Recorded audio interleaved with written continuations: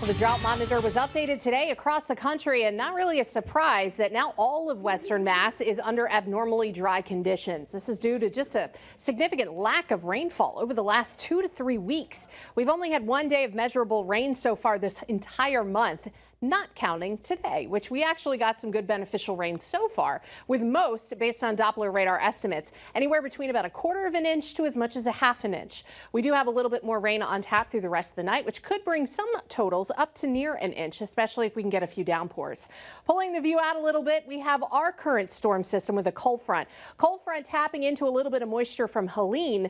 They have been dealing with significant rain and severe weather from the cold front since last night, but now moisture from Helene is also getting pulled in and leading to more flash flooding problems across the deep south, especially the mountains, getting into the Carolinas, Western Virginia, southern West Virginia going to get hit pretty hard with this heavy rain as Helene continues moving north and they deal with the tropical moisture. Now, the tropical moisture is not coming up our way.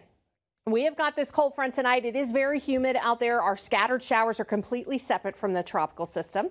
Our cold front comes through tonight slowly, but as it makes its way through, we'll have the last bit of showers through just past sunset, or a couple of hours past sunset. Then we head into the overnight. There might be a stray shower early. After that, we'll have some partial clearing and developing patchy fog that will likely linger through tomorrow morning's commute. Now, Friday should be a dry day. We'll start off overcast and foggy in the morning. Starts getting a little bit brighter by the mid to late morning. And then in the afternoon, skies might go partly cloudy for a while. We should have some scattered high clouds around from Helene, actually, and we'll continue to see more high clouds build in throughout the weekend as Helene makes its way north through parts of Georgia and into Tennessee and Kentucky. But that cloud cover, because it's so enormous of a storm, should actually come up our way. We're just not going to deal with any wet weather from it. So tomorrow actually looking like a decent weather day. For the afternoon, a little bit less humid, temperatures seasonably warm with highs hitting middle 70s. Dew points are going to stay on the kind of muggy side as we go throughout the rest of the night. They will come down a little bit, slightly more comfortable, but still a little bit muggy for tomorrow morning.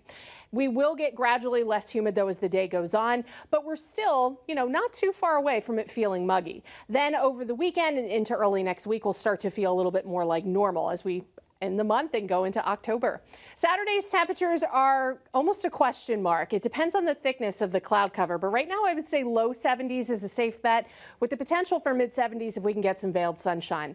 Sunday also low to mid 70s, and even Monday is looking on the warm side. Then our next weather system is going to come in by the mid part of next week. Looks like another round of fronts. Tuesday, the first day of October, is still looking dry, but then we'll have shower chances increasing Tuesday night through midday Wednesday. Once we get behind that system, it looks like a decent end to the week, but there are signs of chillier weather for the weekend. Chris and Abby.